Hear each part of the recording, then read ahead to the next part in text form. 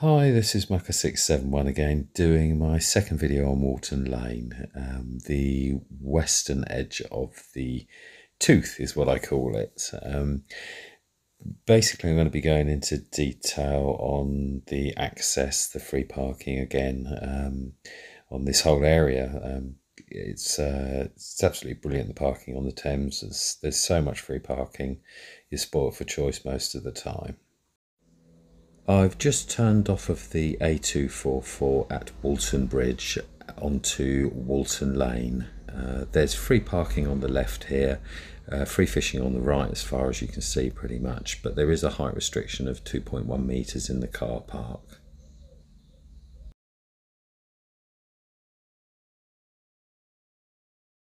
Okay, I'm going to skip past the places that I showed you to the right hand side here on my last video and go right to the end of Walton Lane before the second bridge, the exit bridge. Then I'll be starting my journey down the river to show you the swims from there.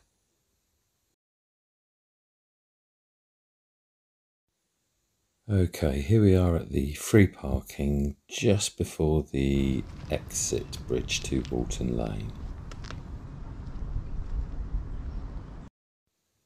There's a sort of a T-junction at the bottom here. There's also a shortcut you can take to the left of you. It's a bit of a drop down. I don't like to take it myself with lots of tackle, but it's a quick route to the point that I'll be showing you first.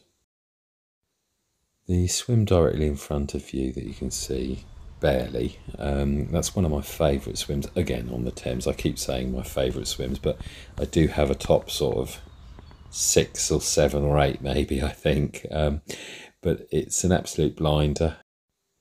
I've had some great perch and silverfish fishing from it with a little bit of ground bait and a feeder with a really long hook length, you know, sort of 4 to 5 foot hook length. Right midsummer though, baking hot days, so it just goes to show you there are big perch all around this sort of area. I've had a bit of luck rolling luncheon meat in, I think it's the 6th swim up from this point. You can do quite lots of different types of fishing. You've got your feeder fishing, float fishing. In fact, there's every style of fishing that you want. Carp fishing, barbel fishing. It's all here on this section. It's quite a cool bit of river, this.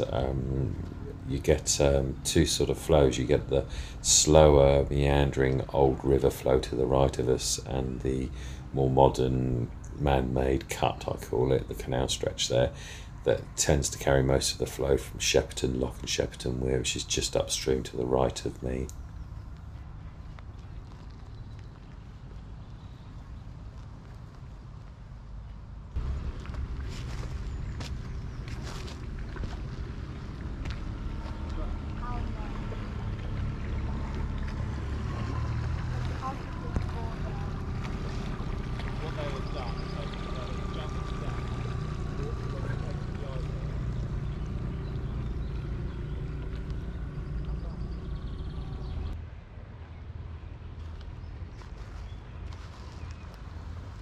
There's actually a swim that I didn't film today behind this clump of trees in front of me here. It's quite tight, especially when the water's up high, so it wasn't really worth filming. I don't know if you can see that there's a massive slack area right in front of me there to the right. That's due to the water being pushed through the cut, as I like to call it, from Shepperton Lock, so there really is a massive difference. I've highlighted with an arrow a set of steps on the other bank. To the right of me, just up there as well in the distance, is Shepperton Lock and Shepperton Weir. I've got one more video to make before that, and that's going to be the one that's on the main road here on the way out of here, down to Walton Bridge, and actually past Walton Bridge and under it for quite a long way. It's quite a nice stretch there. Now this swim, it's one of the first that are really sort of beachified in the summertime especially. You gain quite a bit of shoreline in the height of the summer with the low water levels.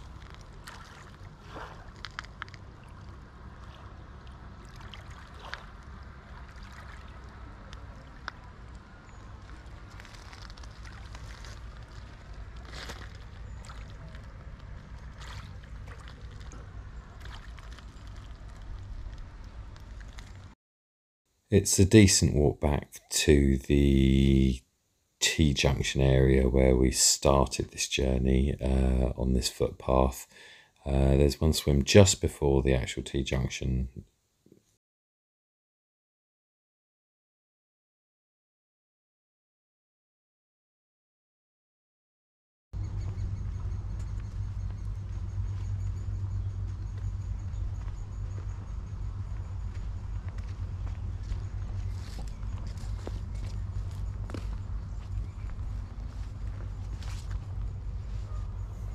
This swim has a decent amount of access when the water levels are slightly lower, but at the moment obviously they're a little bit high again. What is it, 29th of May 2021.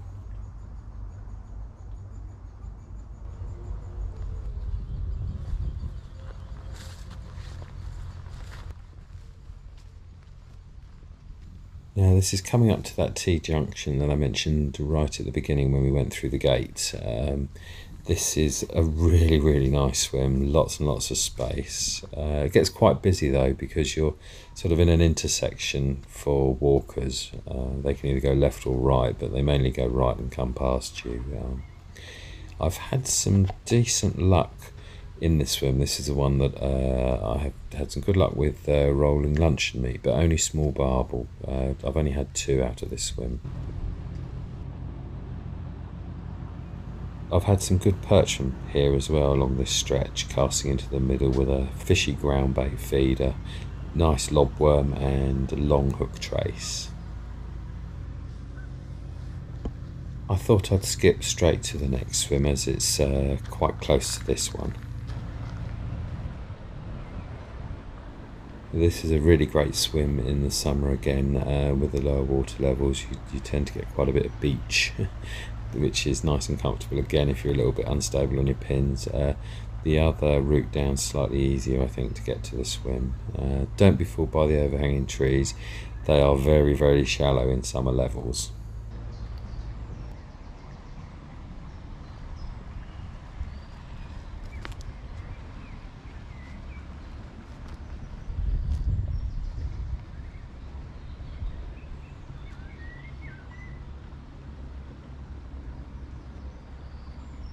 Now, this is as far as I go when it comes to fishing myself personally, but I'm going to take you to the end of this section, right up to the end of the tooth I call it. I don't fish it at all, never have done. Have a bit of a problem getting my tackle sort of up this distance.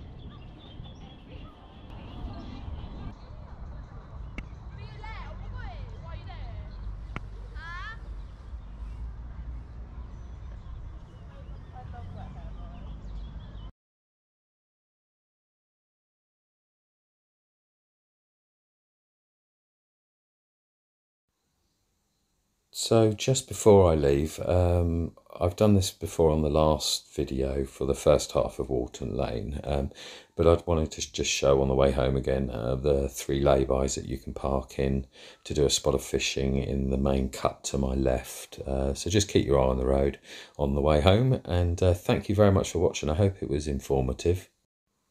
My next post will be at the bottom of this road here, just before you get to the bridge, Walton Bridge that is. You turn left just before it, and there's a little road down there, a bit of free parking up there as well, with decent access to the river, and the river goes a little way down a bit as well, past the car park, so I'll take you on a journey down there, hopefully next time. Lots more coming up. I'm just giving away all my little secrets and everything that I've learned over the last 40 years or so, and just hope you enjoyed the video. Thank you. Don't forget to hit the like, subscribe if you found it helpful, and hit the bell if you want to be notified when I post another video. Sorry about that.